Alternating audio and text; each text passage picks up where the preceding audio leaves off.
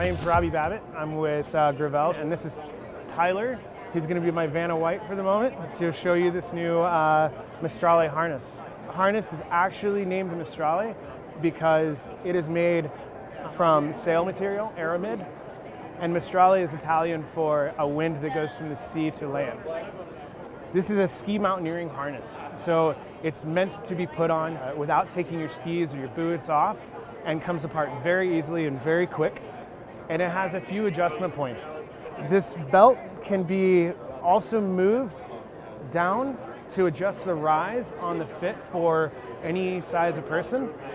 And then we also have here kind of a toggle system to attach the leg loop. And there are two adjustments here as well, because people come in all sizes. We also have two elastic loops here that are for holding ice screws if you need to do so.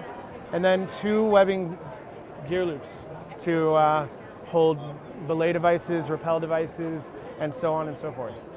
So this all comes apart by unclipping your drop seats, undoing the toggle, and then the waist. And then this guy folds up into a very small package. One of the advantages of the Mistral is that it uses aramid fibers. With other lighter harnesses on the market, you tend to get a folding effect once the harness is weighted.